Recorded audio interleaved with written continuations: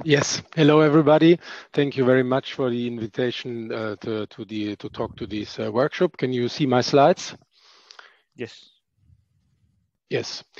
Okay, so I will give a short introduction to an initiative which we just started before the summer. So to set up a little information exchange platform on news on data science for food safety risk assessment. Just some brief slides about EFSA. I've just noticed in the slides that most of you know what EFSA is, but I just want to give this introduction. So EFSA is the reference body for risk assessment of food and feed in the European Union. So our work covers the entire food chain from field to fork. So we are one of the several bodies in the European Union which is responsible for food safety. In general, we provide independent advice and to support for EU risk managers and policymakers on food and feed safety. We communicate and in an independent way and timely way about these findings, and we promote the scientific cooperation across all actors in the food safety risk assessment. Our values are scientific excellence, innovation, cooperation, and that is why I have chosen these slides. One of our values is really to promote the cooperation between everybody working on food safety risk assessment. We are as well an independent organization, and we are committed for openness. So all our publications and methods are openly published. The tools we use for our job is these triple of using data to make our assessment. We have specific methods to do the assessment, and we have, of course, a large number of people doing the risk assessment. And why did we come up with an initiative about, let's say, a little exchange platform for food safety and risk assessment, or food safety risk assessment?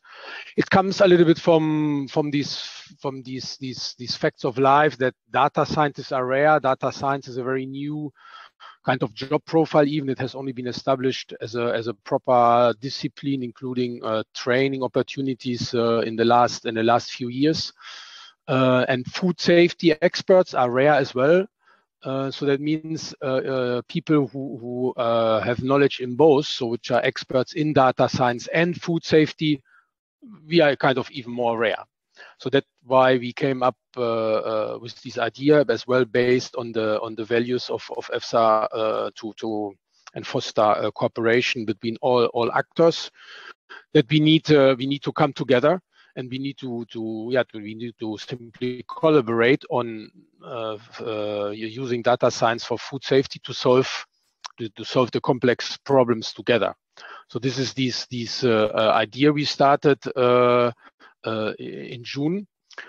What we have done so far, we started by contacting the EFSA focal point network, which are basically the national food safety institutions of the EU member states, to, I wouldn't say to nominate or to give us information about the profiles which we are looking for. So data scientists with knowledge in food safety risk assessment.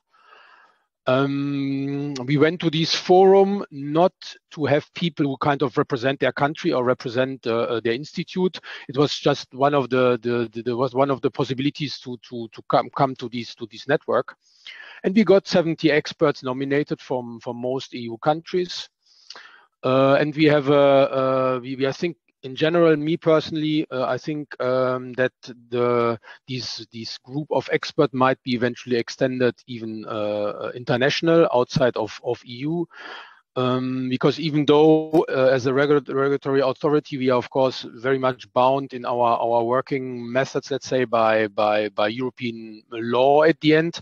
the field of data science as well, what we have discussed today here, NLP, the methods, data, which is used in this is very, very much international. So even though that EFSA on the first hand looks at the European picture, I'm even envisioning to eventually extend the collaboration internationally. We have already started some contacts with the USA, for example. So that this just we just started by EU member states.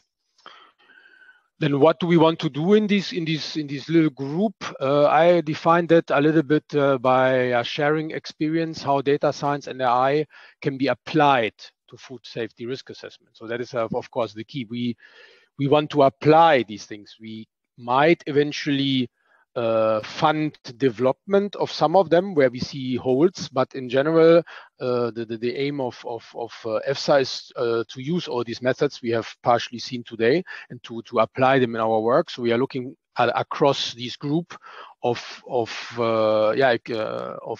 successful applications of data science and AI for food safety risk assessment.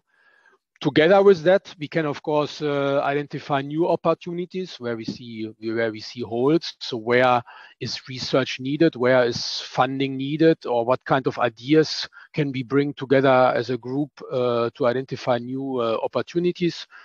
And we can eventually trigger the prototyping or implementation of new ideas. That is a little bit the kind of three things I want to do in this little group. How do we want to do that?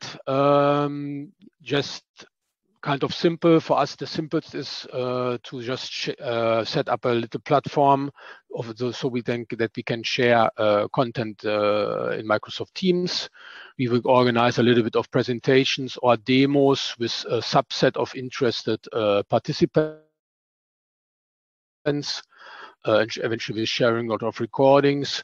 And I think it's important here as well that we want to, this should be really a network of experts which are there because they have an individual expertise and interest in applying food safety applying data science to food safety risk assessment. We have started just before the summer. We are now in the stage that the Teams platform will be set up. Martin was one of the people nominated, so that's why how we got in contact. So I'm a little bit talking about what will happen in the next days. And for example, one of the content things I want to for sure share with these type of groups are these kind of workshops like the one of today. So if the material will be available publicly, I will for sure share that as well across the members of this group. And the further collaboration possibilities we will then need to develop over time. We are just in the beginning.